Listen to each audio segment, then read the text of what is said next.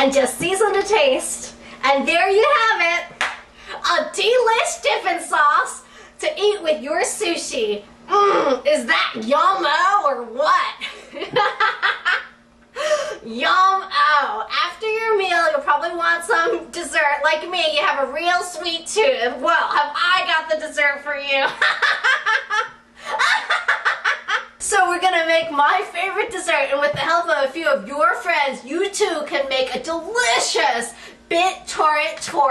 Okay, to make the bit torte, it couldn't be easier. You start with initial cedar, and then you're ready to go. Oh, so good. You want to get the torte, and you want to, get ready and give it time to swarm. Just relax and don't get choked. This is so much fun, you guys. And you know what I always say?